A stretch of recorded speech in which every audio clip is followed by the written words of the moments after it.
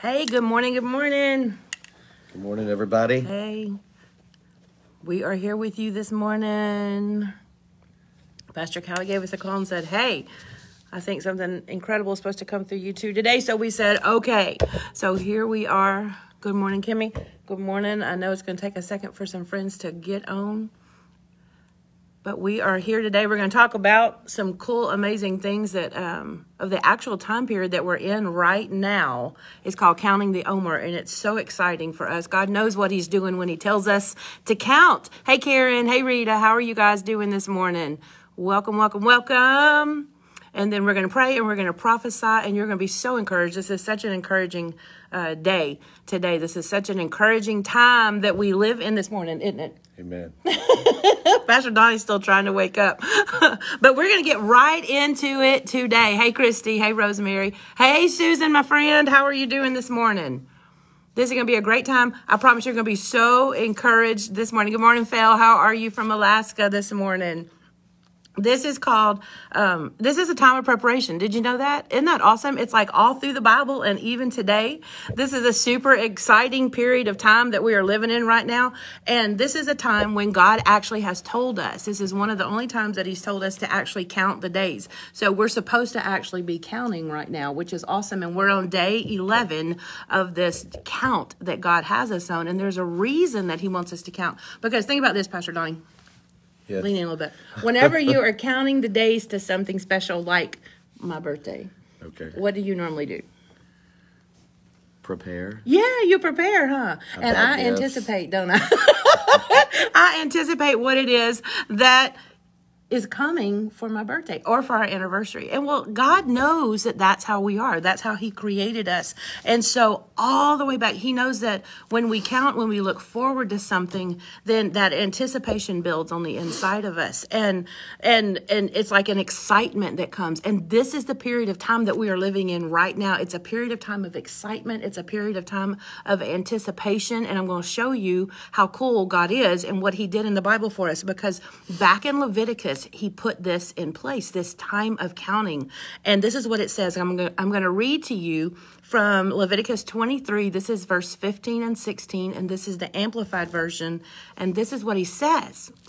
He says, you shall count from the day after the Sabbath, from the day when you brought the sheaf. Now, sheaf is also translated as to the word Omer, and we're going to talk about that word Omer. I know this is backwards to you, but it's 3 letters in Hebrew. We're going to talk about what this means. The wave offering. He wanted them to count. He wanted them to depend on him. He wanted them to go through this time of preparation. And he said that you shall count, and there shall be 7 complete Sabbaths. That means 7 full weeks. You shall count 50 days to the day after the 7th Sabbath. Well, the Bible calls it counting the Omer because the Omer is just simply a unit of measure for their dry grain. It was a way that they tracked the grain harvest. And the only other time, and I think this is so cool, the only other time that the word Omer is mentioned in the Bible is when it comes to the amount of manna. So all of this has to do with preparation. All of this has to do with trusting God. He wants us to count. He wants us to anticipate. He wants us to look for him in everyday situations. So when you look at Omer, and I want you to look at this word right here, it means it's ayin right here, okay? This little letter right here is to see and know. So there's something that he's wanting us to see, and there's something that he's wanting us to know. And during this period of time right now, because he wants us to see and he wants us to know what is going to bring forth. That's what this letter means right here. The Prince, who is Jesus. He wants us to see and know. He says, I want you to look forward, my people. There is something that I am doing right now. There is something that I am bringing forth. There's a connection that's coming that is just going to blow your mind. But it's even deeper than that, because when you look at this letter right here, ayin, and you look at it, it means number 70. That's perfect spiritual order. So in your houses right now, ladies, what he's doing is he's bringing forth a perfect spiritual order, and he's going to bring it forth with spiritual power, and he's going to bring it forth with significance. These are days of significance that we are living in right now. Then when you look at this little letter right here, Mem, that's the number 40. Now, I know 40 is a big deal right now, okay? We're going through 49 days of counting to the 50th, but there's something that's happening during these first 40 days, and he even tells us in this word Omer right here. He says, you know what? There's trials and there's testimonies. But these trials, they're an action of grace. What they're doing is it's a purging on the inside of us. He's revealing what's on the inside of us. And all he wants us to do is work with him, with what he brings forth, because he is right smack in the midst of all that. And then this letter right here, Resh, it also means the number 200. He wants to reveal to us by going through, by seeing and knowing this complete, perfect spiritual order, all these things that he's bringing forth right now. He wants us to know and understand the sufficiency of Jesus to accomplish in us what we are unable to do. And so during this time, ladies, what he is doing is he is revealing to us himself. It is so awesome and so amazing. And this counting, it started the day of Passover, the second day of Passover on April 16th, that night. We started this 49-day count looking up to 50. Now, you know what the 50th day is? It's Pentecost. Woohoo! The Bible calls it Shavuot. It's Pentecost, and that's what is happening on that 50th day. So what he's trying to get us to do is to get ready to receive this incredible power that he's about to bring forth. Isn't that awesome? It's awesome. It's so awesome. Okay, so it gets even awesomer. So we're currently on day 11 of this count, okay? So we're going to break this count down. We're only going to talk about the first 40 days today because I want you to really see this, because there's actually phases. There's 40 days, then there's 9 days, and then there's that 50th day right there, which is Pentecost, which absolutely felt, that's right, fire. So the 40-day pattern, you know that it occurs a billion times in the Bible. We've seen it. You know that Moses, when he was called to lead the Exodus, he had to go for 40 years and go herd sheep in the wilderness. Right. But you know what? That wasn't a time that was wasted. That was a time of preparation. Right. It was preparation. So what we're going through right now is a time of preparation. Then, you know, the Israelites, they spent 40 years wandering around in the wilderness, but that was preparation time for them. That was like a school, a hardcore school. That's when God revealed to them 3 of his covenant names, that he is their protector, that he is their provider, and that he is their healer. So expect that, ladies, during this period of time right now, God is revealing to you these 3 covenant names of his during this period of time. He is Nisi, he is Rapha, and he is... What was the last one? Jireh. He is provider. He is Jireh right there. Okay, so then there's another 40-day period of time. Moses came down from Mount Sinai. I remember when he came down with his tablets. His only job during that time was just to obey God, just to go up the mountain. And so we have to work with what Holy Spirit's telling us. And then Jesus even spent 40 days in the wilderness before he started his earthly ministry. And you know how he responded to every trial, to every temptation? With the word of the Lord. And so that's what God is trying to do in us right now. So then fast forward to the New Testament and check this out. Whenever God instated the Omer count, he knew that was going to occur during that 40-day period of time when Jesus was resurrected, when Jesus was walking around on the earth after resurrection before he ascended into heaven. He knew that. He knew that. And so I want you to check out and see what Jesus's disciples were doing and what Jesus did during this exact time. Remember, he died, he was in the grave, and then he resurrected.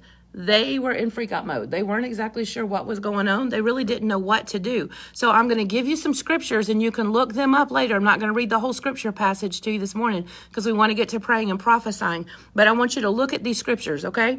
Look at John 20, verse 11 through 18. This is when Mary goes to the tomb and she's sitting out there weeping and she wanted to go and anoint his body.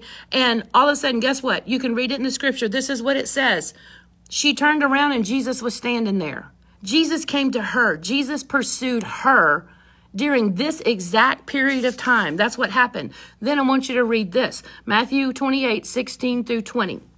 Matthew 28, 16 through 20. This is when he had told the 11 disciples, he said, go to Galilee, go sit right there. And they saw him. He came to them. He pursued them. That's what verse 18 says. Jesus came to them.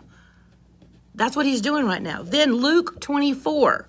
You can read the whole entire thing, but this is the walk to Emmaus. And you can look as they're walking. The Bible says Jesus himself came up and walked among them. All of this is happening during this 40-day time. Jesus is pursuing them. Say that with me, ladies. Jesus is pursuing me. Jesus is pursuing my family. Jesus is pursuing those people that I'm praying for. Jesus is pursuing my neighbors. Jesus is pursuing all of us right now. It's a big, huge time. Look at Mark 16, 14. This is when they were just sitting down eating They were just eating, doing their normal everyday thing. And Jesus was pursuing them. Then in John 20, 24 through 28, that's when you get the story of the doubting Thomas thing. And it says Jesus even came through the locked door. Y'all, that's how intense he pursues us. He comes through places that we have considered locked off. And he says, you know what? I'm pursuing you in that locked off place today. So all those places of maybe wounds, because Thomas was a doubter at that point in time, all those places of hurt and pain, Jesus is pursuing you in those places right now during this period of time in order to heal them, in order to prepare you for what is coming, because there's a harvest that's coming and there is power that's coming. And it's an intense time right now for us. Then he even pursued them. You can check out this one too. John 21, 1 through 7. They were fishing. And Jesus came up to them. Hey, throw it on the other side. And whenever they realized, Simon Peter, whenever he realized who it was, it says he took his coat, he bound it around him, he jumped into the water, and he went after Jesus. That's what we're supposed to be doing there in this time right now. All they were doing was going about their normal lives as usual. But wherever they went, whatever they were doing, Jesus kept revealing himself to them. And that's what he's doing for us right now. We just have to work with him. We just have to notice him. We just have to get our mindset geared toward, I'm looking for Jesus in everything, because he's right there. He was strengthening their faith. And ladies, that's what he's doing right now. He's strengthening your faith. He's opening your eyes. He's giving you a new understanding of himself and of the scriptures. When you open that Bible this morning and you start reading, the scriptures are going to jump off the page to you. That's how much he's pursuing you. He's giving you brand new insight. And the awesome, most amazing thing is that he doesn't require anything of us during this time except for the fact that we anticipate, we count, we look for him. We're going about our normal lives. God is pursuing them. He is revealing himself to us. All we got to do is cooperate with the Holy Spirit. Just look for him. He can be there in a blade of grass that you see poking up through the concrete. He's going to be there in every situation that you're in, just your normal, everyday life. That's how good our God is. Just cooperate with him. Watch for new insight. Watch for revelation from God as you go about your normal lives, ladies, because during this period of time, this 40 days, he is preparing us for the harvest. Then the next 9 days, that's a period of waiting in the upper room. For what? For the power that's coming. There's harvest that's coming, ladies, and we can't miss it.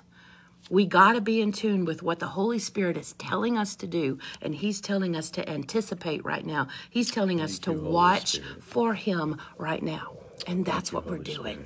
That's what we're doing. Isn't that awesome? That's good, huh? I know. Woohoo! Let's pray this morning. Yes. Let's pray that the Spirit of the Lord, that people would encounter Jesus, that people would encounter the Spirit of the Lord during this time. Let's pray, and then we're going to prophesy a little bit. Father, we just thank you this morning. Yes, we do. For your incredible presence, for your abiding presence, Lord, right now. Lord, I just pray your presence fall fresh in every home, in every church, Father God, that's represented, Lord, in these ladies' lives that are online right now. Lord, let them feel your tangible presence right now, God, right now, Lord.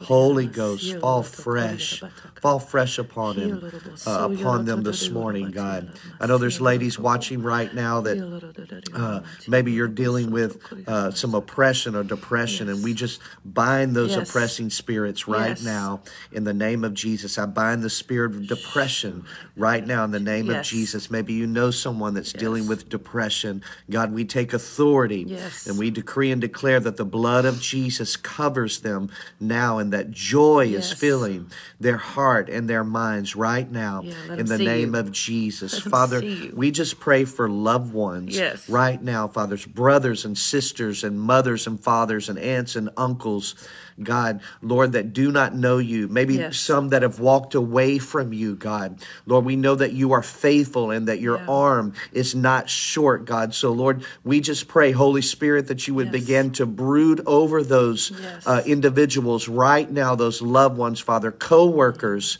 neighbors, as Pastor Jessica said, those in our circle of influence, Father God. Holy Spirit, that you would begin to fall fresh upon them, begin to brood over them. Lord, we pray for God encounters. Yes. God encounters, Holy Ghost encounters, that you would begin to woo their hearts, Lord, that you would begin to turn stony hearts into hearts of flesh, Father God. Lord, that you would reveal yourself to humanity, God. You reveal yourself in the earth to humankind, Father God. Reveal yourself, Holy Ghost, in the name of Jesus. In the name of Jesus. Father, I just thank you, Lord, that people will find you in their darkest hours, even right now, Father God. Particularly, Father, those that are dealing with fear. Maybe you're watching this morning and you're dealing with fear of the future. You know, COVID, you watch the news and COVID's in China, and they're trying to tell us that it's resurging, and we just rebuke that in the name of Jesus, and we bind up that spirit of infirmity that is trying to create fear in the earth. And if you're dealing with fear, we bind that spirit of fear this morning in the name of Jesus, and we loose the Holy Ghost and joy and wisdom into your life this morning.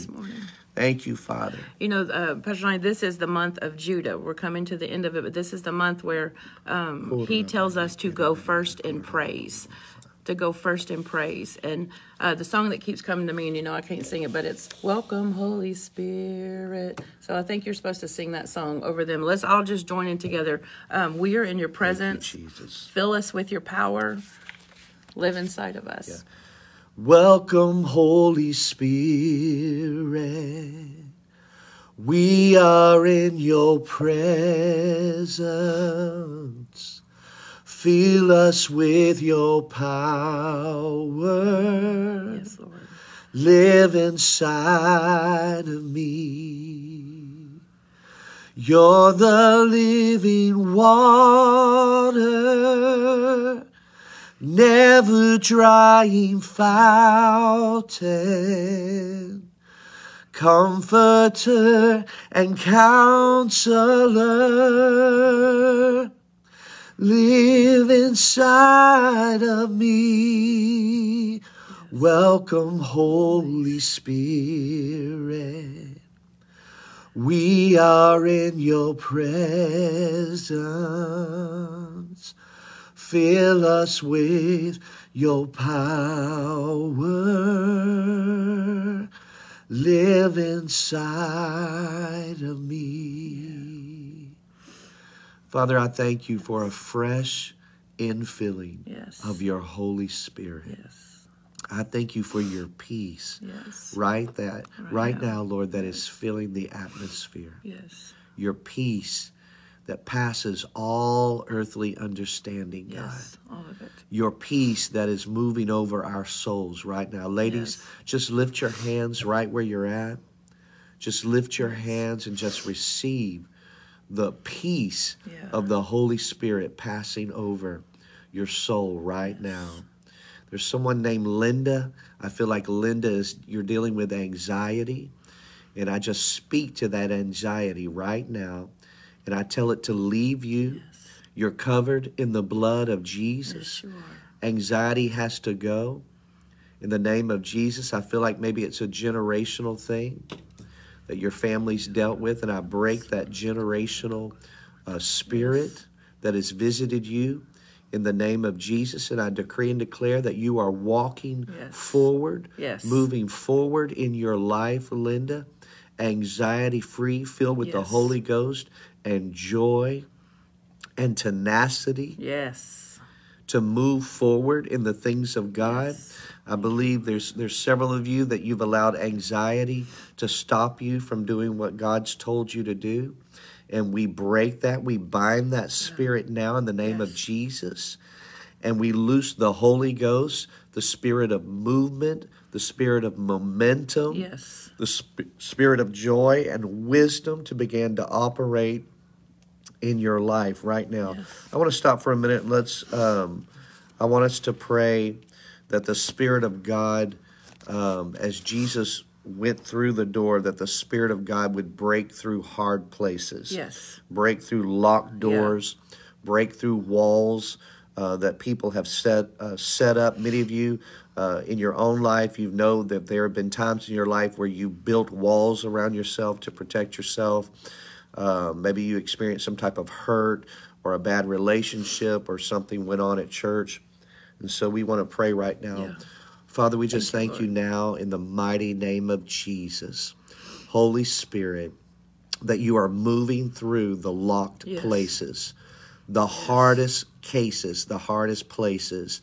I hear the name Joel right now. I don't know if that's a husband or a son, or maybe a nephew or a loved one or a coworker, but I hear right now that the Spirit of the Lord is breaking through right now the walls that Joel has built around him. There's a lot of hurt and confusion, and we bind those demonic spirits right now. We bind a lying spirit now in the name of Jesus, and we decree and declare that Joel is going to hear the word of the Lord.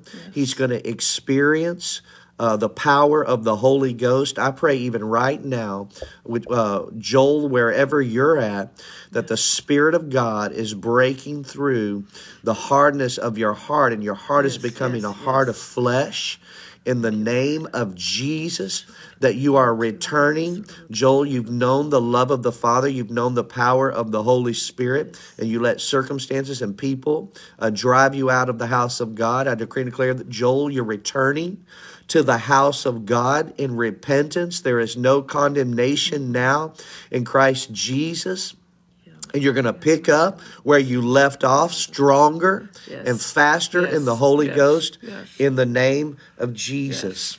In the name of Jesus. Ladies, I wanted to just tell you what I hear in the Spirit. I was hearing this before Pastor Jessica began to speak, that it's time for the church. I want to speak to the church, maybe some pastors, and we are the church, so I'm speaking to you, to begin to look for Jesus. Look for Jesus. Set your eyes on Jesus.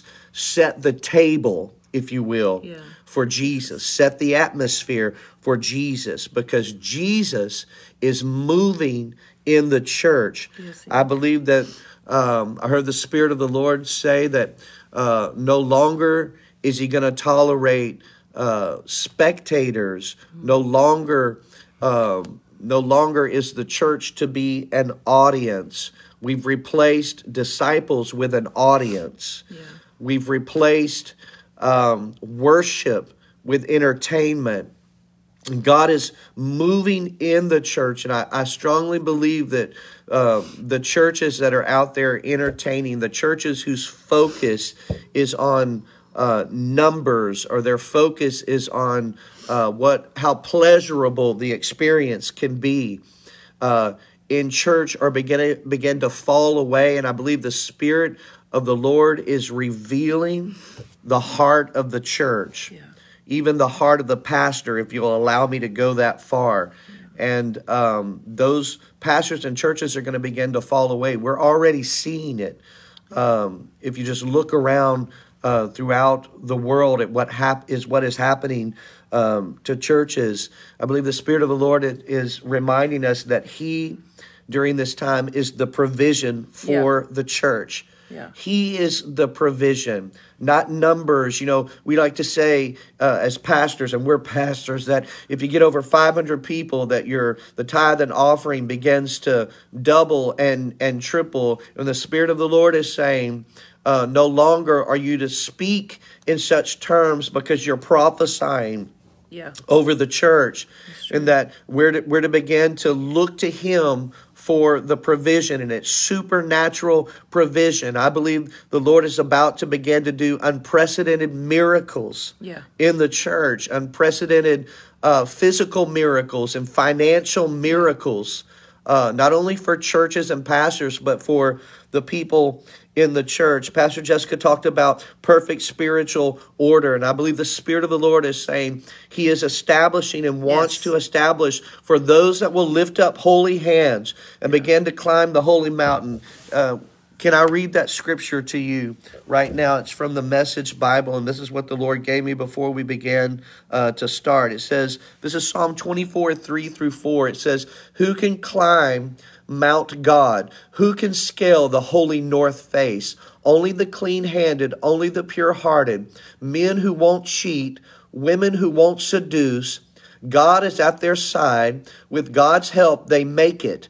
This, Jacob, is what happens to God seekers, God questers.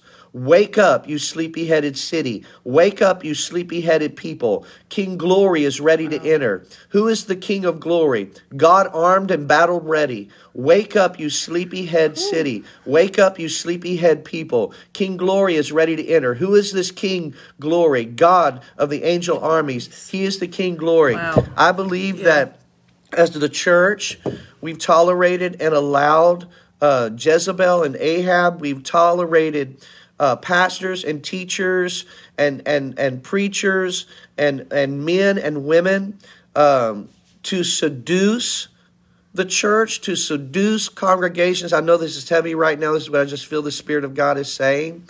Men who cheat and women who seduce, and they've lulled the church into a place of complacency. Yeah. And we're seeing these things being revealed in the earth, because God is not going to tolerate this anymore, because God is preparing the church for what is coming. Yeah. And God is wanting to fill the church with unprecedented power. Yeah. Unprecedented power. And what the Spirit of God is doing right now is He is revealing what is happening in the church. God is saying, get ready. Get ready. Get ready. Yeah. We're the church, God. We're guys, we're responsible. And it even goes back to this word Oma right here, because this letter Mem right here, you can either bring forth waters of confusion and chaos, or you can bring forth His waters of peace. It's our choice. We have to work with God. We have to work with the Holy Spirit right now, which is exactly what you're saying. He is revealing to us because He's preparing us for the harvest and for power. If we don't go through the preparation, the harvest is going to be wasted. You know what I mean? Like, it's not going to be gathered because we, His body, are not ready. We're not prepared. We have to work for Him, with Him. We have to understand what it is that God is telling us to do, to either take things out or put things back in. Right. Because the power is coming. Right, because He's preparing us. He is. It's a perfect spiritual order, what He's doing right now. He's preparing us. And listen, the enemy's done, Satan has done everything that he can do to twist and pervert